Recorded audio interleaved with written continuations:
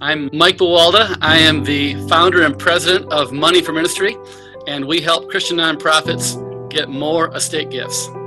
Can you describe to others, how did we get to know you? The idea of you get us is really the essence of what we try to do with someone's brand. Before we even engaged as partners, just knowing you, knowing your team, there was a chemistry and a sense of we're on the same team. We're doing the same thing. We have the same thought about how to serve the heart of the donor.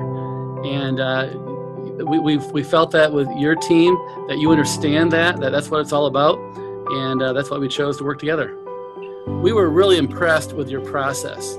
We really liked the idea that you were going to not only try to understand us, which you did very, very well, but you wanted to understand our clients, our ministry partners, our business partners. And so we were really happy with how you took the time to get to know and interview our team and interview several of our nonprofit clients, newer ones, older ones, bigger ones, smaller ones. And that thoroughness, that taking the time to understand and listen, ask questions, and get to the heart of what we do and what others say we do, how they perceive our work.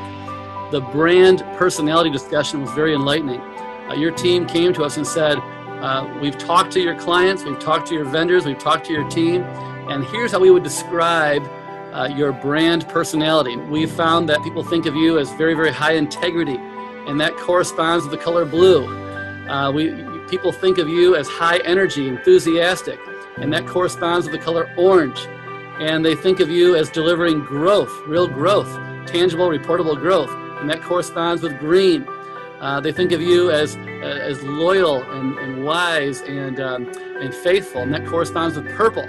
So we had all these color ideas and words that describe a personality, and then from that we saw a wireframe for our website to say, okay, how does all this these interviews, how does it translate into our refined brand, the color, the messaging, the wording?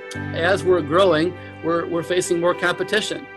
There are some who want to do this in-house. There are some who are looking at other vendors and looking at, but what makes Money for Ministry unique? And how do you say that in a phrase or one word? The word we landed on was more. As we talked to our current partners and even future prospects, that what they sensed in us is that if we partner with Money for Ministry, we're getting more.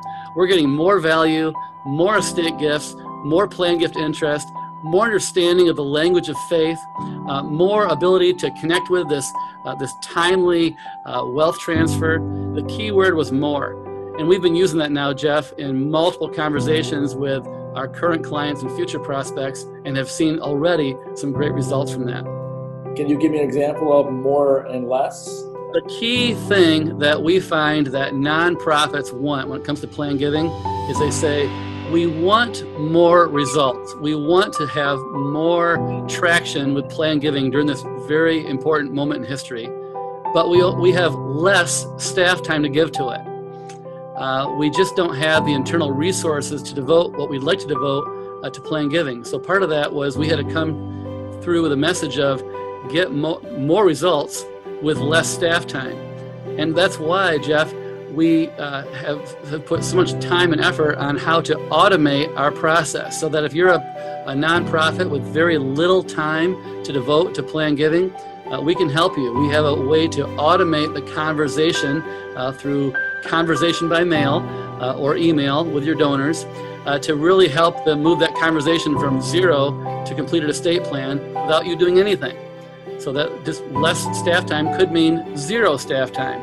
But then we also, Jeff, have larger organizations we serve that are medium-sized, even large national charities. Well, guess what? They have the same problem. Even if they have a team of 20 or 25 or more on development staff, they still have limited staff capacity. And so they're asking us, how can we do more with our existing team? How do we get more results with less staff time? And that's what we're focused on to deliver.